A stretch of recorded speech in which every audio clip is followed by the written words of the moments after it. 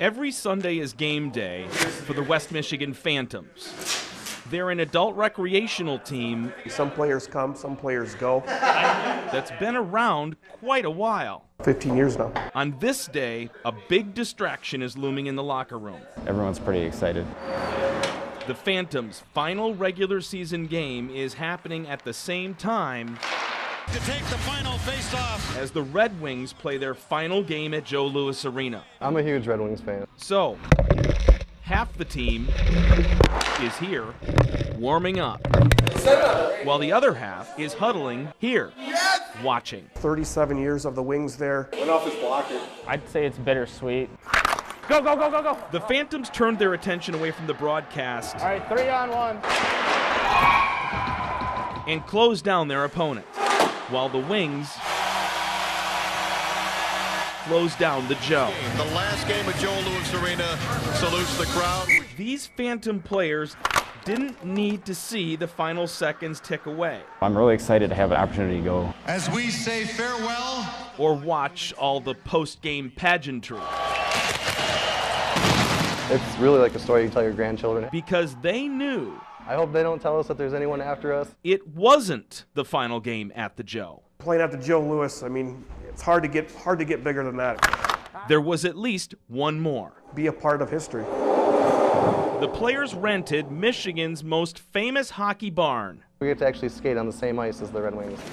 For a Saturday matinee to give the Joe a Phantom farewell. I think it's pretty cool that we kind of get the last game there.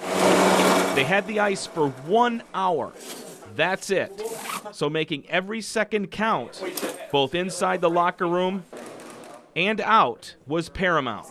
No problem. Buckets on, boys. Some players wore their game faces. Others took a moment to take it in. All right, guys. Names like Clark, Let's go, boys. Erickson, and Wooten were about to write their own history in Hockeytown, while legendary names like Howe, Iserman, and Lidstrom watched from high above. A chance to play on the same sheet of ice where some of the greats have skated, And now Darren McCarty. where bitter rivalries were renewed. Holy jumping! Again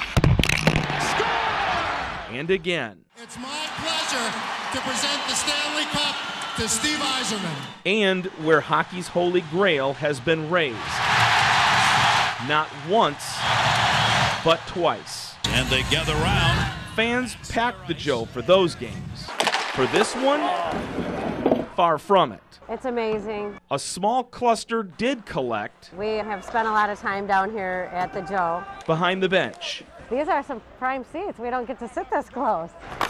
Come on, let's see a goal! Offering their support as each player savored every second. As fast as it started, 20 seconds! it ended. Line them up.